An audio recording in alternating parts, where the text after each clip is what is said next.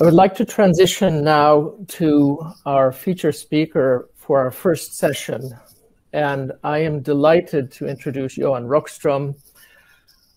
You have his biography, so you can see who he is. What I want to say a little bit is what I know of Johan, and that is he is a committed field scientist. And this is really important, that not only has he worked the theoretical side of his disciplines, but he's also been out there in the field. And as one of the greats in field science, E.O. Wilson, once told me, there are too few field scientists in the world. So I am very happy to have Johan here with us.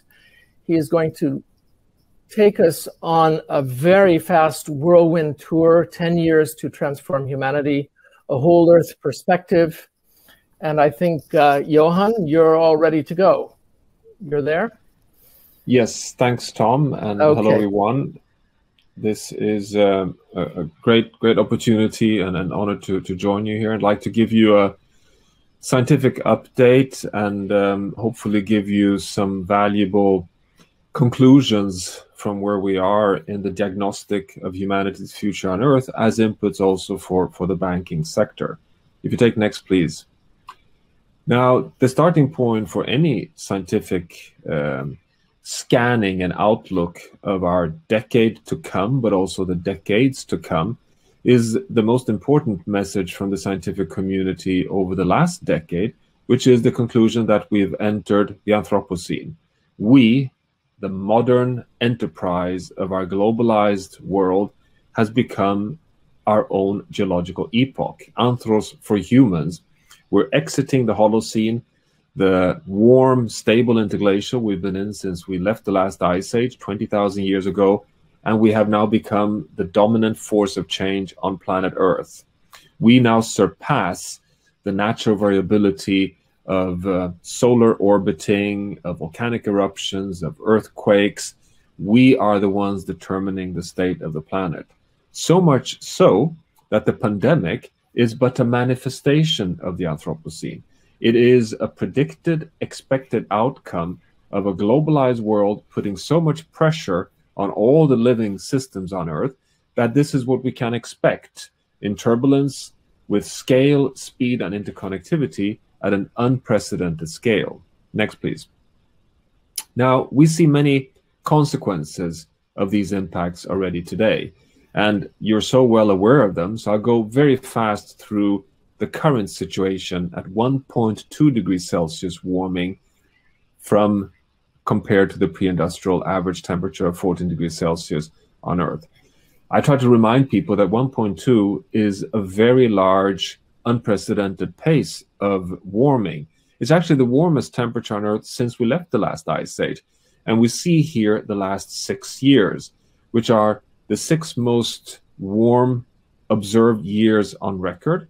1998 is also in this group, but the last 6 years are among the warmest. And what is important to recognize here is how this is distributed spatially on planet Earth.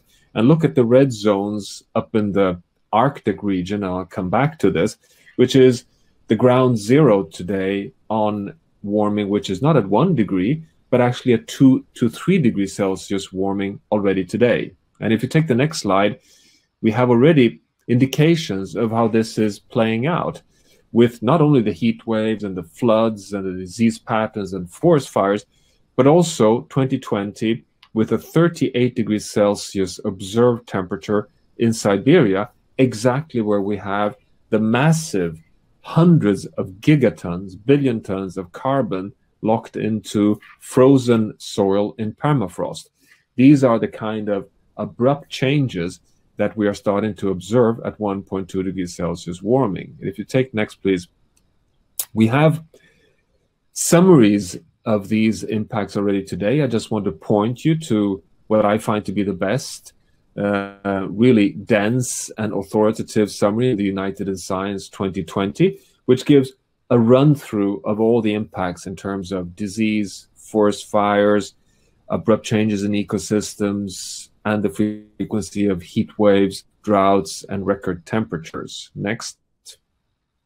We have also a tradition today in the scientific community to try and every year provide climate negotiators. So this is handed over to Patricia Espinosa, the head of the UN Framework Convention on Climate Change, who leads the climate negotiations, what we call the 10 new insights in climate science. This is an effort of trying to hand over the 10 most important scientific advancements over the last year. I won't go through all these 10. I just recommend you to just Google new insights in climate science and you'll come into this. But I still have to mention the three first ones. The number one is that in a few months' time, the sixth assessment of the IPCC, the Intergovernmental Panel on Climate Change, will release its sixth report. And as you may know, the holy grail in climate science is the so-called climate sensitivity, which is the magical parameter, which scientifically is the one that all climate models are kind of striving for, which is to answer the question, if we double the amount of carbon dioxide and greenhouse gases in the atmosphere, what's the expected warming on planet Earth? Now, as you may know, for 100 years, that range has been in the order of 1.5 to 4.5 degrees Celsius at a doubling of the concentration of greenhouse gases, going from 280 ppm of carbon dioxide, the pre-industrial level, to 560 ppm. We are today at 415 ppm, and we are following a path that would take us to the doubling in roughly 15 to 30 years' time, if we do not bend the curve. Now, this range is, of course, a very uncomfortable uncertainty range because it's between 1.5 degrees Celsius, which is a manageable future, to a catastrophic future of 4.5 degrees. Now, this year, in the sixth assessment coming out in a few months' time, the range will be narrowed slightly to between 2.3 and 4.5, which is a very significant scientific advancement. It is based on all the supercomputing power and higher resolution in our ability to represent weather, ice dynamics, ocean dynamics, and how the atmosphere interacts with the biosphere. But still, it's a very wide range. 2.3 to 4.5 is quite uncomfortable for actors like banking sector, insurance sectors, and companies. But what I want to reassure you, even before the IPCC report comes out, that it is a very important advancement, and it's a range between very dangerous future, 2.3, and a catastrophic future, 4.5. And that is the conclusion that will be coming in a few months' time in the IPCC. But even more important is the following. That uncertainty range, which comes out of our burning of fossil fuels leading to more carbon dioxide in the atmosphere, does not include the insight number two, which is that we see more and more signs of permafrost releasing methane and carbon from soils. And it's not included in the range of climate sensitivity from dangerous to catastrophic. And the third insight is that we see more and more scientific publications showing that forests and soils are gradually losing capacity of carbon dioxide uptake. And that is also not included in the climate sensitivity. So if you as bankers want to feel, reassured in terms of the unequivocal scientific conclusions, is that even though there is uncertainty in science, if you add all the elements of evidence, there is zero uncertainty, because even the climate sensitivity range between dangerous and disastrous is an underestimate, because we're not even including permafrost and all the natural ecosystems' gradual loss of capacity of taking up carbon dioxide. So the situation is undoubtedly very challenging. Next, please. This is starting to be well understood. You are in the frontier here. The World Economic Forum's Global Risk Report, as I'm sure you're aware, comes out year after year with its risk assessment. If you click next, please. We also see again in 2021 that the upper right-hand risk corner here, which is the assessment of the most likely risks, costly economic risks for businesses, and the most impactful impacts, again incorporate primarily our inabilities of acting on climate, heat waves, biodiversity loss, extreme events. Again, the risk assessment, as understood in the private sector across the world, is in the realm of global environmental change and abrupt shifts. And of course, you see infectious disease outbreaks up exactly in this risk landscape. Next, please. So we see an understanding, we see a deeper verification that this is well anchored among citizens across the world. That's also, I think, very reassuring for the private banking sector, that 70% of citizens in the US, despite how climate change is portrayed in a very biased way in media still today, but still under that surface, 70% of citizens are deeply concerned about human-caused climate change and want climate action. In the world's biggest opinion poll hosted by UNDP, that number is verified across the entire world. Between 60 and 70% of citizens from China to India to African nations to European nations to South America are deeply concerned about climate change and want action. So never before have we had such a mature understanding among citizens across the entire world that we are in a climate crisis. Next, please. Now, this is the situation today, but I want to take you deeper down into our understanding by focusing in on this little beautiful blue dot, namely the state of our entire planet. Next, please. Now, this is what I would argue potentially for all citizens, but I would like to hand it over to as something important for you as well, particularly for you, namely the potentially most important breakthrough in climate modeling over the last year. What you see in this graph is the first time ever a climate model based only on physics and mathematics is able to reproduce the entire cycling between ice ages and interglacials over the past 3 million years. So what you see here is the entire Quaternary period. It includes 2 epochs, the Pleistocene and the Holocene. And it's 3 million years on the x-axis, and on the y-axis you see average global mean temperature, and the 0 point is pre-industrial 14 degrees Celsius warming. The green line is the model simulation, and the black line is verification data from ice cores and proxy data from tree rings. So that's the calibration line. What you see is, and that to me is more than just scientific findings, it really takes you right deep into heart and emotions, basically, that not at one point during the entire 3 million year journey has average temperatures past 2 degrees. The planet has remained within a very narrow corridor at the warmest level, 2 degrees, and at the coldest level, deep ice age, -4 to 5 degrees. And that's the corridor. The planet has been staying within this corridor despite all the forcings from external forcings, and has been oscillating in and out of ice ages and interglacials within this very narrow corridor. If you take next, this is, one could argue, the question is, do we really need more scientific evidence to deliver on the Paris Agreement? Just looking at that graph, that we've never been outside of 2 in the existence of planet Earth in the configuration as we know it, should be, I would argue, enough for action. We also know that the situation for us as our modern civilizations is even more, let's say, dire, because this is, from that previous graph, the last 20,000 years. We leave the last ice age. Again, on the y-axis is global mean temperature, the 0 point being the 14 degree Celsius pre-industrial level. And look at the Holocene. Look at that blue line, the last 12,000 years, which is the period when we have developed modern civilization. We've been around on planet Earth for, up to 200,000 years, but we've been hunters and gatherers, very few million people living in very dire, predominantly ice age conditions.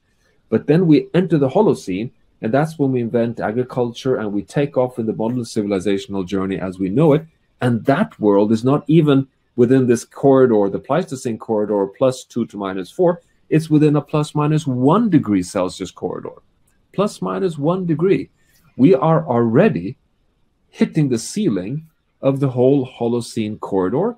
And look at the red line where we're heading. We are on a pathway that would take us to 3-4 degrees Celsius warming in just 80 years' time, a point the Earth has not been in for the past 5 to 10 million years. Again, do we need more science for action? Next, please. Now, as if this was not enough, the humbling recognition of this narrow Pleistocene corridor, the +2 to -4, is particularly deep in its insight because we know why the planet has stayed within this corridor. It's not because the sun has been so gentle to us. It is because the Earth system has such very strong resilience and ability to dampen and land softly under stress. And that is proven in this graph. This is from the Global Carbon Project, the authoritative annual assessment of all greenhouse gas flows in the Earth system. What you see on the x-axis here is from the Industrial Revolution 1850 until today. Y-axis, you see annual emissions of carbon.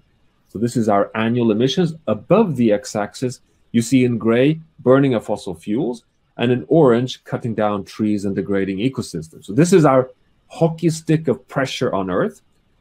But is it all of this that has caused 1.2 degrees Celsius warming?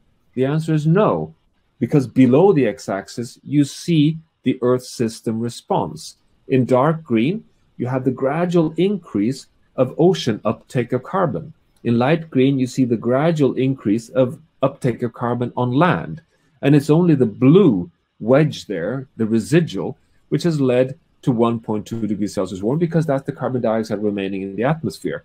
And of course, you just look at this graph and you see, oh my God, the more we abuse the system, the more planet Earth has been serving us as its best friend by its biogeochemical processes and absorbs more and more carbon dioxide. This is proof that under stress, the Earth system in a resilient state tries to stay within the narrow corridor. And the drama is, if you click again, that we see more and more scientific evidence that the Earth system is gradually showing signs of losing this capacity. Land areas from Amazon rainforest to bark beetle-infested Canadian temperate forest to European forest fire and drought-infected forest are gradually losing carbon dioxide uptake capacity. This is what makes scientific community really, really nervous, because we know that the capacity to remain in the corridor is bounded by Earth system capacity to remain stable. Next, please. Now, we see the connections with the economy, with the banking sector, with the whole financial sector, in the phenomenally important Dasgupta report that came just a few weeks ago. This is the sister to the Stern Review, the economics of biodiversity, showing what enormous value the resilience in the Earth system has, not only for climate stability, but also for all ecosystem services supporting humans and our economy. Next, please. We have made the first attempt of an update of understanding what is at stake in terms of the risks of crossing tipping points that could irreversibly push ourselves away from the corridor. The first assessment came out in 2008, called the Tipping Elements Analysis, led by Tim Lenton and colleagues at Exeter. Just before the pandemic, we did this update you see here, where we scanned through the 15 known so-called tipping elements, the big biophysical system that we know scientifically contribute to enable the planet to stay within the corridor. And we looked at the state of these systems. Here you see in black the 9 systems that show indications of being destabilized, being gradually showing signs of moving towards tipping points. It's not that they have crossed tipping points, but they show signs of slowing down, of increased variability, of none, outside of average behavior. So this is worrying. But even more important is that we start to see more and more scientific evidence that they are connected with each other. So look at the arrows here and how many arrows are actually connected up to the Arctic. You can see that the ice melt in the Arctic and on Greenland affects the temperature in the North Atlantic, the middle square there on the Atlantic overturning circulation of heat, which in turn has an arrow down to the Amazon rainforest and the rainfall patterns, which affects droughts and forest fires in the Amazon. But it even connects to the temperature of surface oceans down in West Antarctica. So it appears increasingly from the science we have today that what happens in the Arctic is like a like a, a ground zero of what's happening across the entire planet. And you recall the first maps I showed you, how global warming is now at 2-3 degrees Celsius warming up at that sensitive point. So that's a situation that calls for rapid action. Next, please. And that is why, in my transition to the kind of the next closing phase here, why we need a framework like Planetary Boundaries, scientifically defining a safe operating space, shown here in gray, for all the 9 systems that regulates the state of the planet, which is not only climate change, it's also biodiversity, land, water, nutrients, chemicals, stratospheric ozone layer, the ocean stability. We know a lot today of the functioning of the Earth system, and we have today assessment that 4 of the 9 boundaries are in red and yellow in a danger zone, or even so far that we start seeing risks of tipping points. So this is the transition we now need to see that can be quantified in terms of science-based targets, and I'll come to that in how this can be operationalized. Next, please. Now, in terms of operationalization, I want to share with you in the banking sector that we are translating Earth system science of planetary boundaries into operational tools at country level, like in Germany and New Zealand, but also at the European Union level, but even at state level, like in North Rhine-Westphalia in Germany. So we see more and more interest among companies, among countries, of taking science into science-based targets to be operationalized to guide both business, cities, and countries in how they can develop within a safe operating space of planetary boundaries. Next, please. This is just to show that we can quantify this.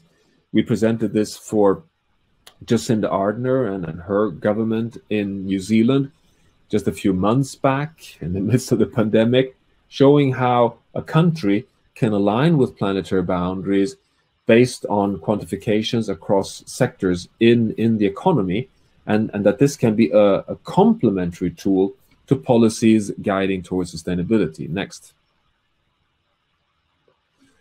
But it all has to do with major challenges that also connect not only environment, but also with the human predicament.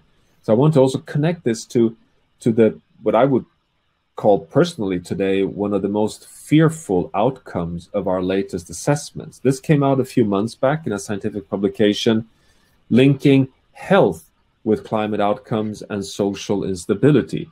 What you see here is in color the countries in the world graded according to socioeconomic fragility. This is standard maps. The redder, the more fragile the economies. What you see in black spaces here are the regions in the world that today are estimated to have an annual mean temperature of above 29 degrees Celsius. This is a very important threshold because it's a health diagnostic threshold. Above that point, in average temperatures, you are in geographic zones with very high likelihood of unhealth, potentially threatening, and mortality risks. So it's not surprising that these black dots are in very few points in the Sahara Desert with very few people hosted in those regions.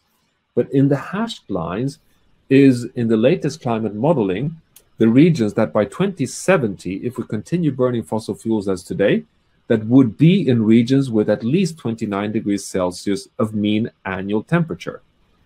Just staggering areas, and hosting, Brazil, West African nations, Middle East, Horn of Africa, India, Southeast Asia, with an estimated population of 3.5 billion people, living in regions where the poorest majorities would actually be threatened, basically threatened to life.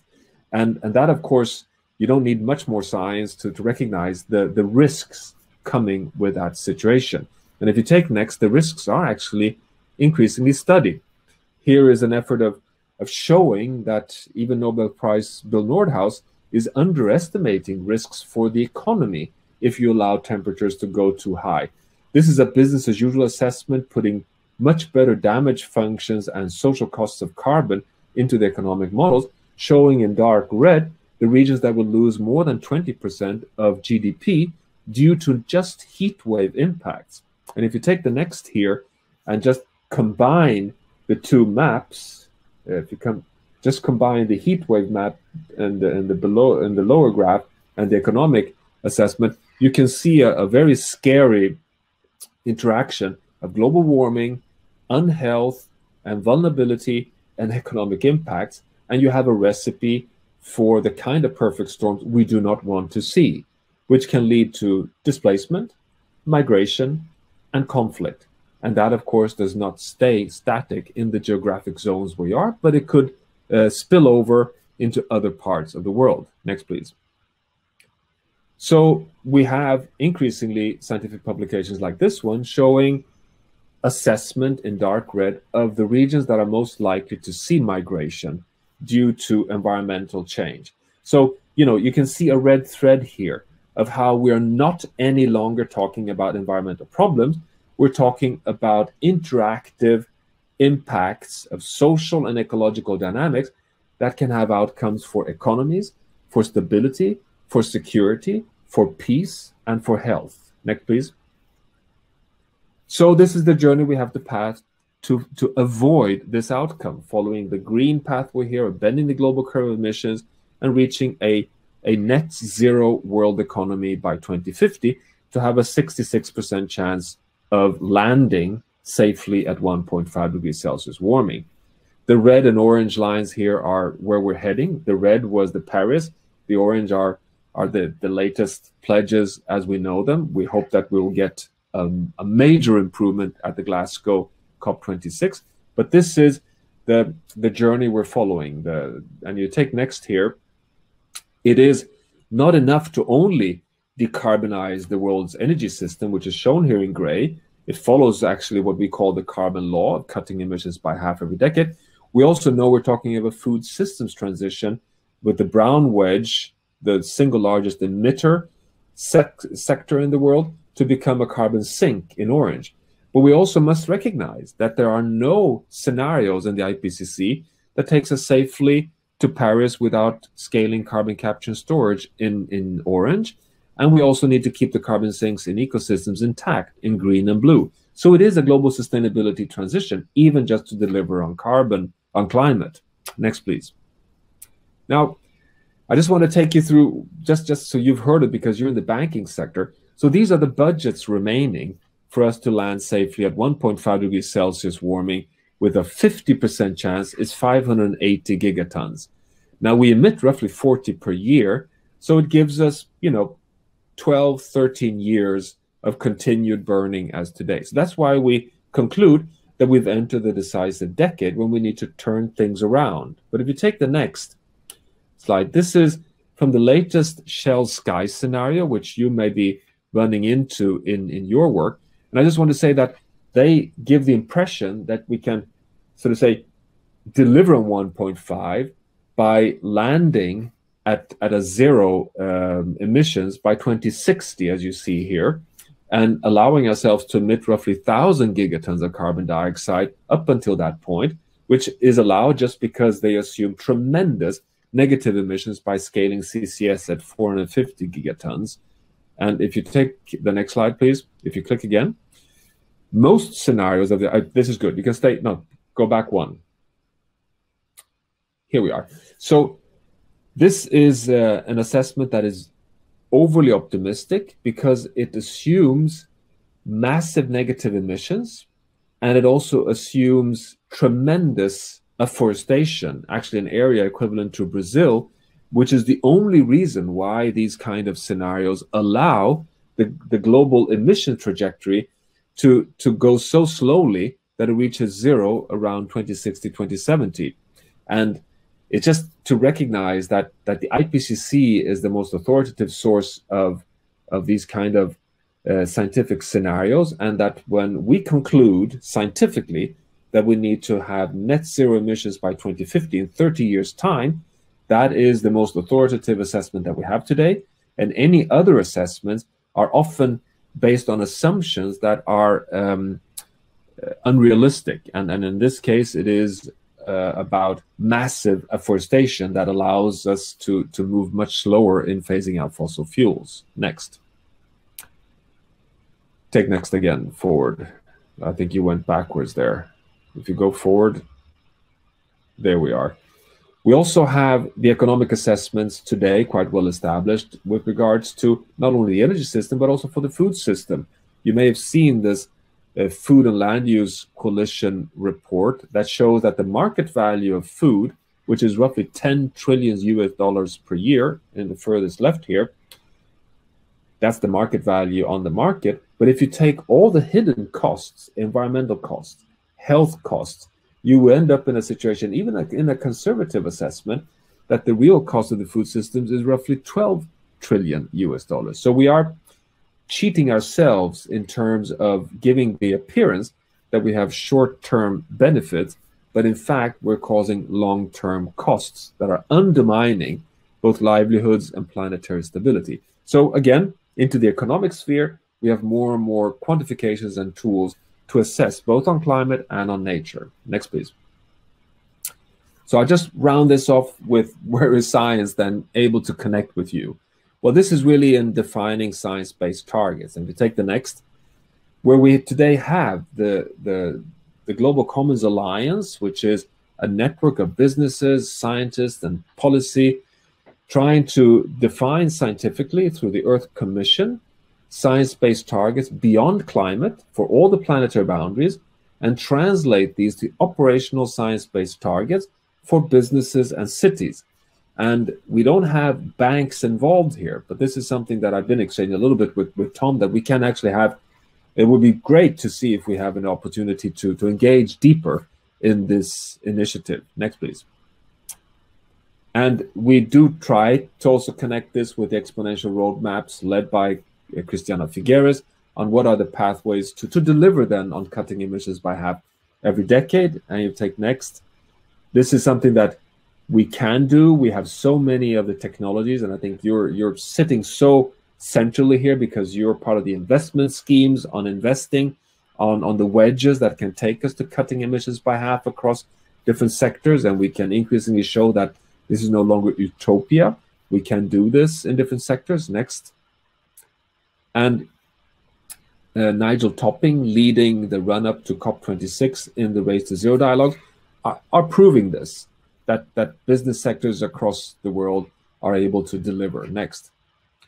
And of course, we today have a completely new situation with what I call a G3 on climate, with the Biden administration, the European Union, and China aligning behind science-based targets for net zero emissions by 2050 for the US and European Union, and no later than 2060 for China. So this is, I mean, for a banking sector, incredibly exciting how the world's three biggest economies are aligning. Next, please. And of course, Mark Carney is the one driving this, and you have more connections there than I have. But I think it's a mature moment now to see how finance, science, and good outcomes for humanity are aligning. And I think COP26 will be a fundamental moment where that whole private finance systems for net zero will come forward in a way that we haven't seen before. Next, please.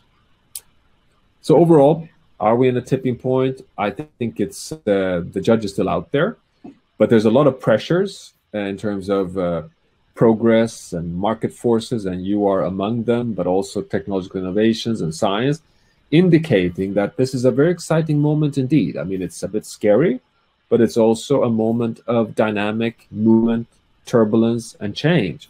And I think now is the time to grasp the opportunity. Next. And thereby, I just leave you with this graph, which is, I think, in my mind, the rebooting of putting the Sustainable Development Goals inside a stable and resilient planet, inside the safe operating space of planetary boundaries, and that people-planet alignment is no longer just rhetorics. It really is science-based operationalization. And I think that would be wonderful to see even more in the banking sector. And with that, I hand back to Tom and Tia. Thank you very much. Brilliant. I just want to invite everybody to ask questions to Dr. Rockström.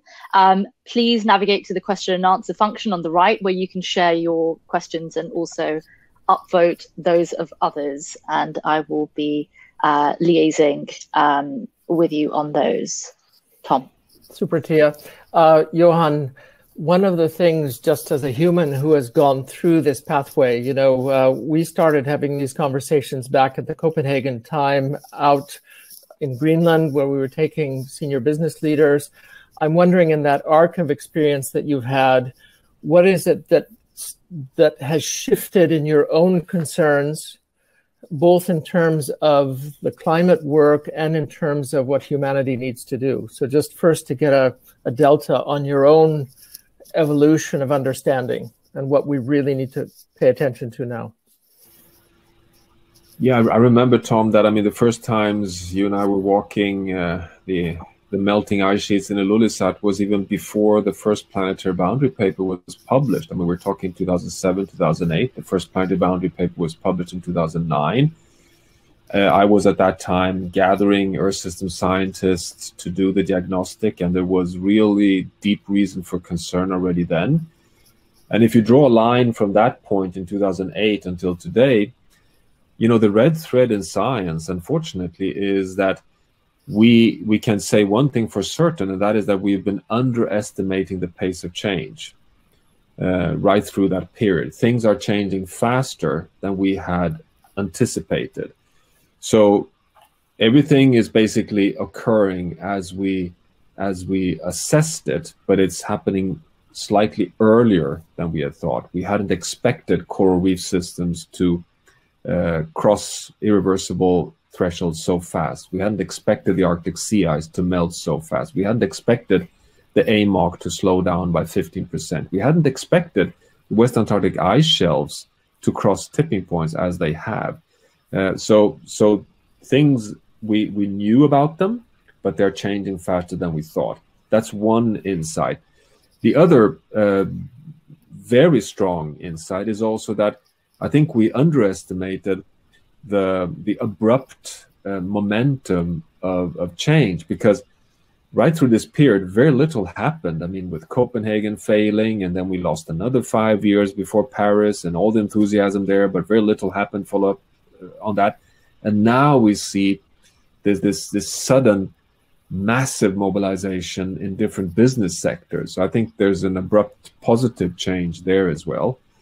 So it's a kind of a mixed bag. Mm-hmm.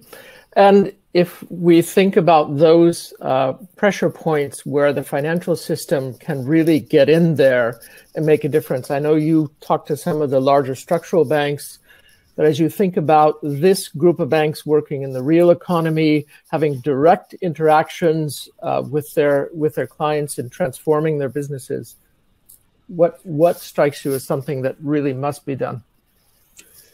I think there are several things. To begin with, I think we should, nobody can today in this connected digital world of of 2021 underestimating the power of collective engagement at whatever scale. One can have tipping points that can scale positively in underestimated ways. That's one.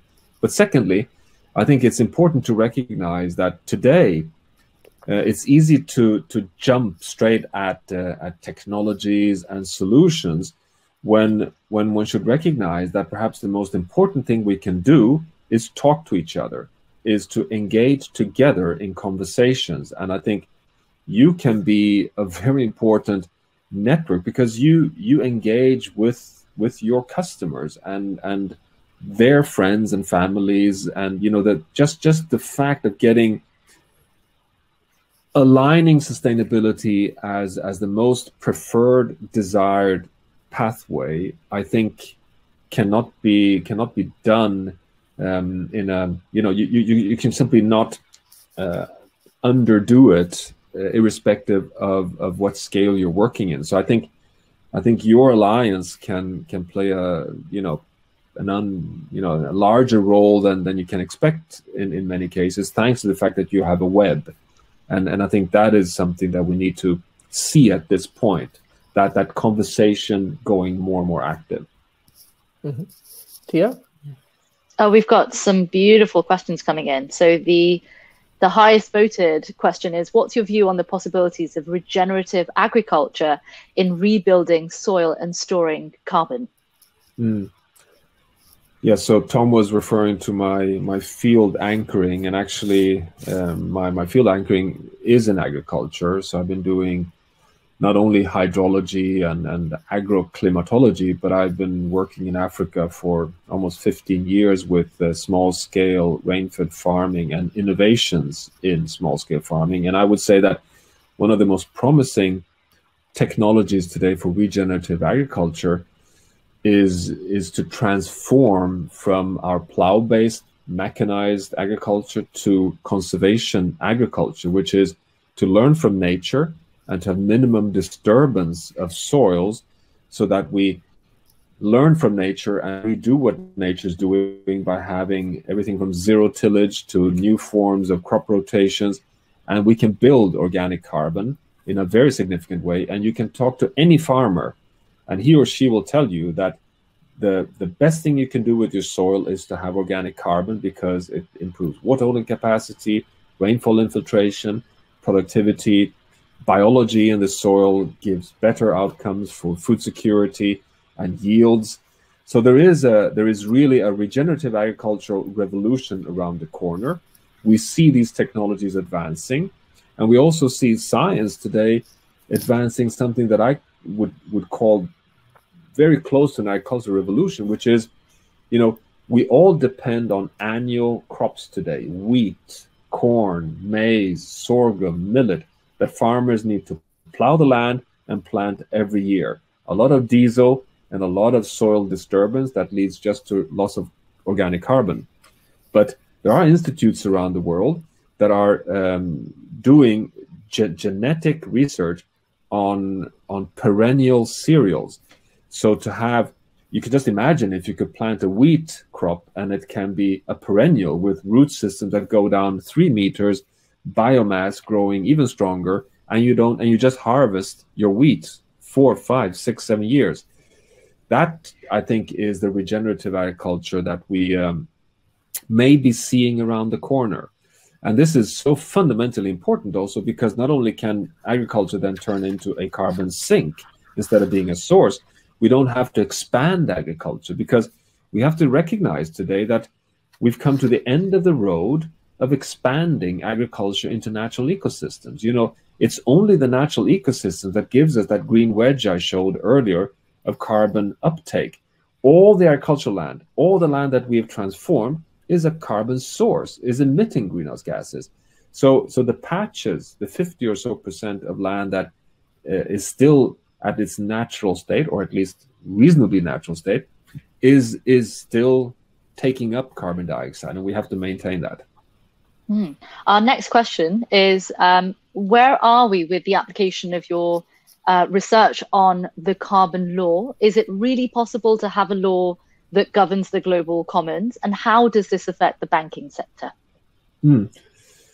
Yeah, so I would advise you to have a look at something called the Exponential Roadmap Initiative. So if you Google Exponential Roadmap, you'll come to an initiative with companies around the world that adopt the carbon law and try to follow that. So not only do what more and more companies in the world are doing to set a net zero target to 2050, but also say we're going to reach net zero 2050 by following the carbon law, which is cutting emissions by half every decade. It's really exciting, because it gives you the possibility as a bank or a company to basically have quantitative targets for emission reductions every year, and that is very measurable.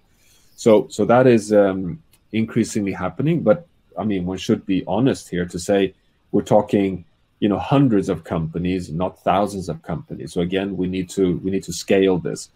For the banking sector, I mean, I think you can do many important things here. I mean, of course, look at your own value chain, but in particular, to set standards in all your loans and all your investments and all your engagement with customers, to say, look, we put this as a criteria for assessing different investment areas, but also in terms of guiding customers. So I think there is a kind of a relationship here between bank and customer that is potentially very important.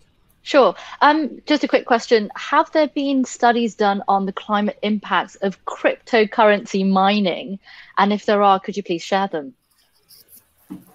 Yes, there has been a few, particularly on energy requirements and carbon dioxide or greenhouse gas emissions from running those computer centers.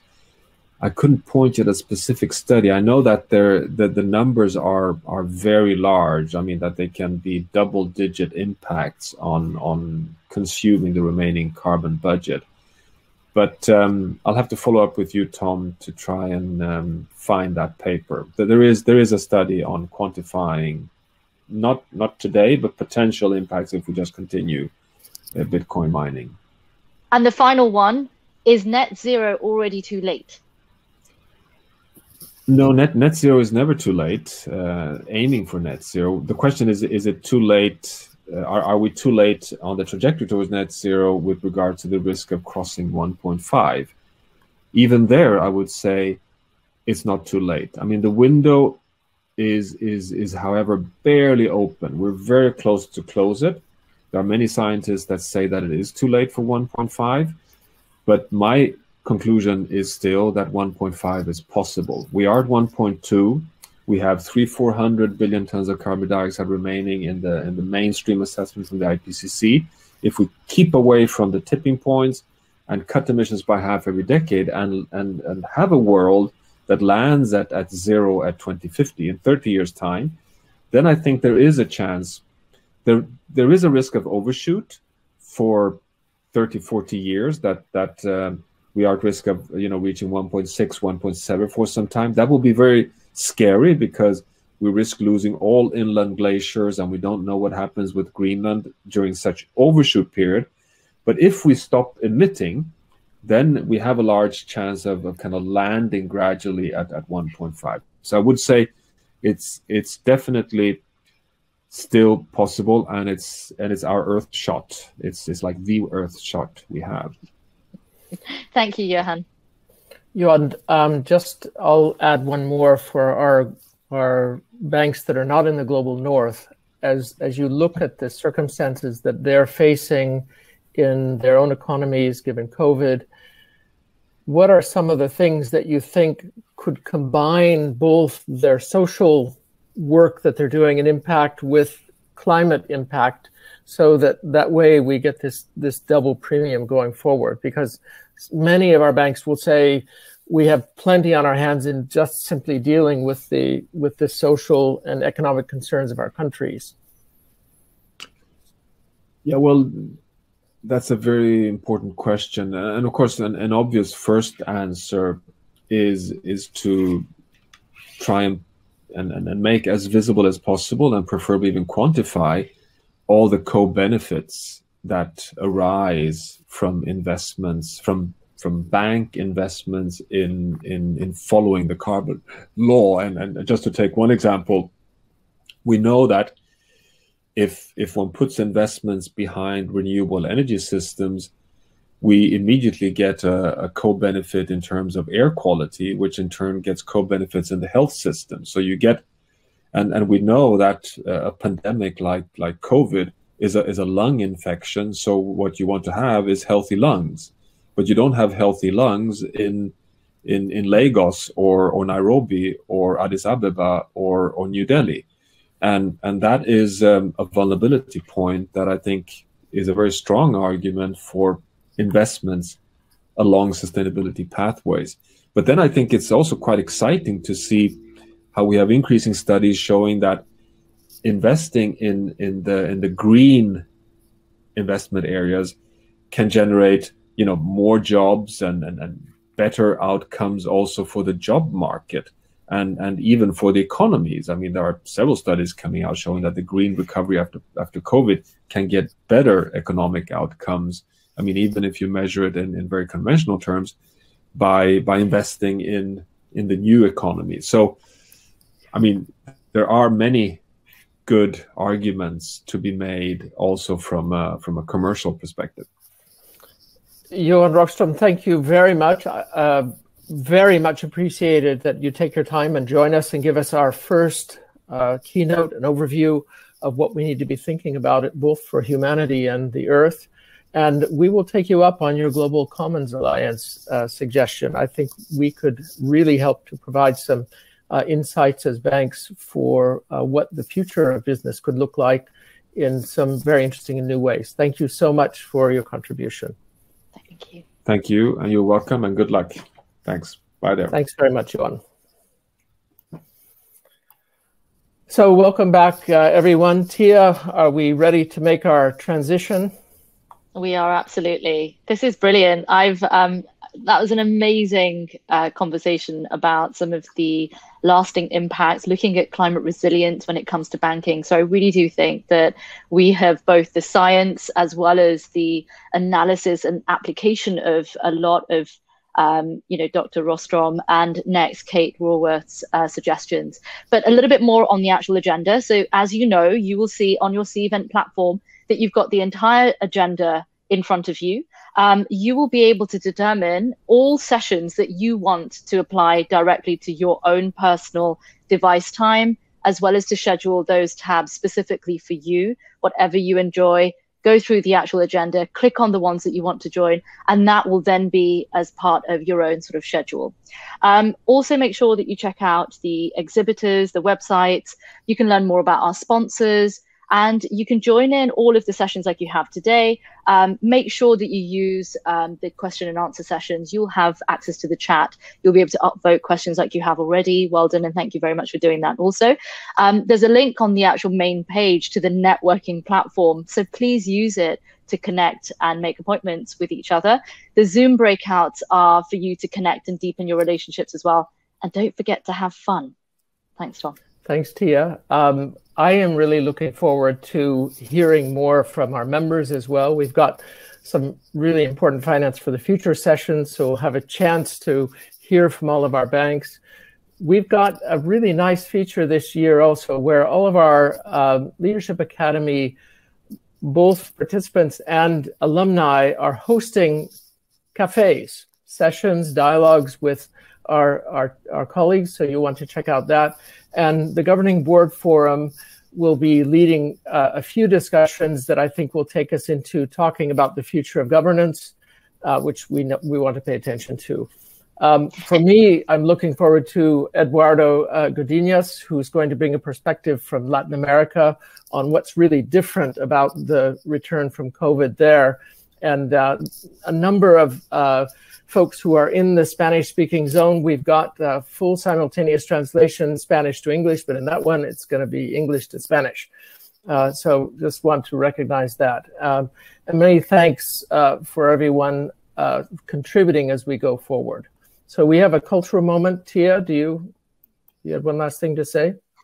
Really, I think it's to ensure that, in all of this, we have a 24-hour program. Pace yourselves, take your time, relax, grab a cup of tea. And as David said, we're not going to know what time of day it is for you, wherever you are around the world. So really enjoy it and, have that feeling of a global event. Feel free to join each other's sessions. And that's it from me, really. I'll be seeing you in the Eastern sessions. Thanks, Tom.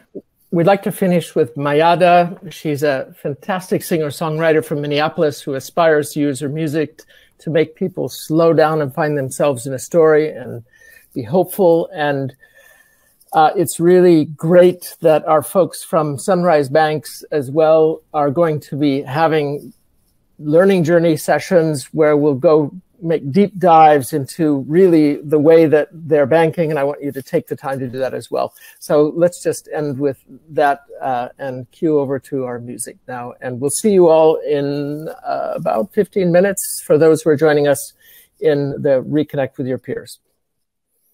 What's up, Global Alliance for Banking on Values? I hope y'all are having a great conference. I'm Mayada. I am a singer-songwriter from Minneapolis, and I'm going to be playing you one of my songs today. It's called Black is Beautiful, and I wrote this at a time when I was having kind of my own awakening on the fact that like the racist experiences that I had growing up and the experiences with anti-Blackness that I had growing up were like way more structural and way more systemic than I had been told. And I was coming to grips with that. At the same time as a lot of my friends, as a lot of my community members, it was a lot of mourning and a lot of pain at the time. And not that it was like new information or that it was like a new thing that was happening, but just my recognition of it was at a different level than it probably had been before. And so I wrote this song because I knew that I needed it. I knew that a lot of my friends needed it. I knew that Black folks at large could benefit from something like this if they heard it.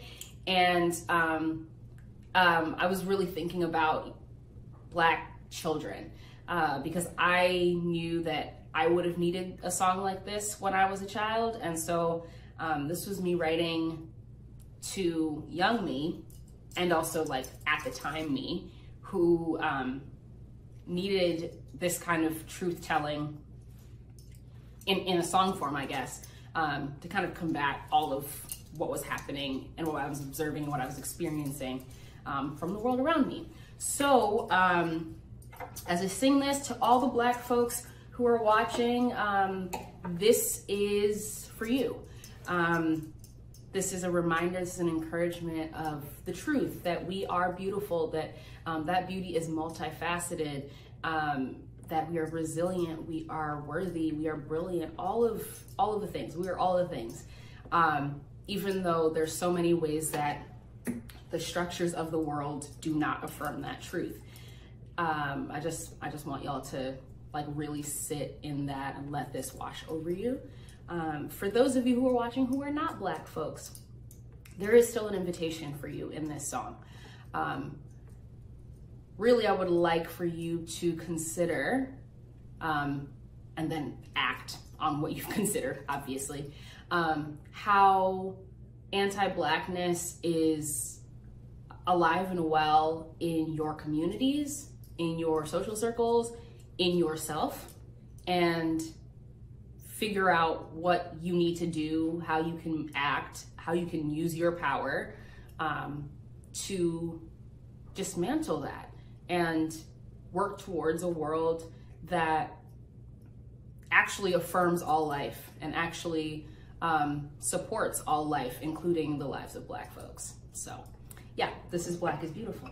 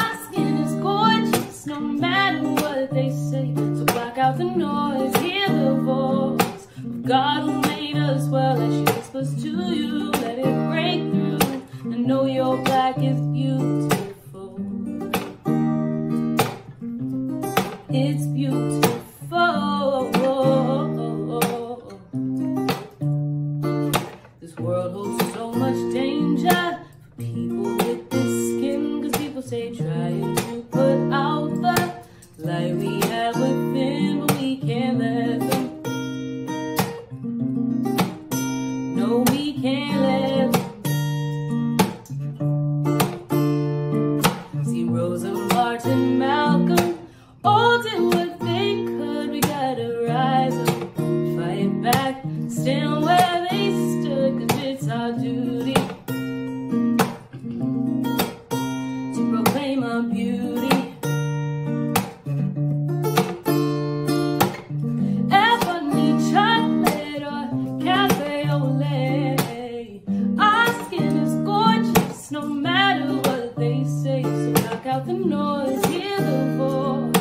God who made us, well, as she whispers to you, let it break through and know your black is beautiful.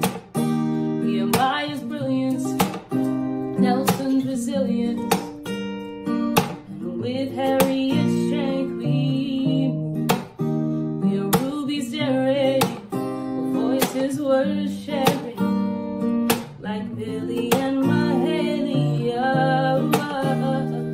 Sing it loud, sing it proud. Oh, oh, oh. Ebony chocolate or cafe au lait. Our skin is gorgeous no matter what they say. So block out the noise, hear the voice of God who made us. Well, as she whispers to you, let it break through and know your black is beautiful. Oh, oh, oh, oh.